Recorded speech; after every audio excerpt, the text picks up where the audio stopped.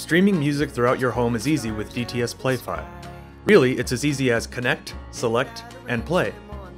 When you first open your DTS Play-Fi app, you're going to be greeted with all of the various Play-Fi products that you've set up on your network, as well as any pre-configured groups that you set up beforehand. Let's begin by connecting. In this case, we'll connect to the bedroom.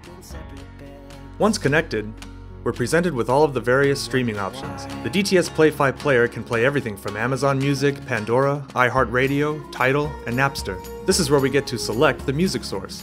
In this case, we'll select from the local music on this device. Now we get to play. You can pick anything from albums or genre if you wanted to organize it in that way. In this case, let's play The Mute from Radical Face. Once we hit play, the music plays out to the corresponding group. So then one afternoon I dressed myself alone. While it's playing, we can see the now playing screen here to give us some basic controls, which allow us to shuffle, continuous loop, or loop just one time.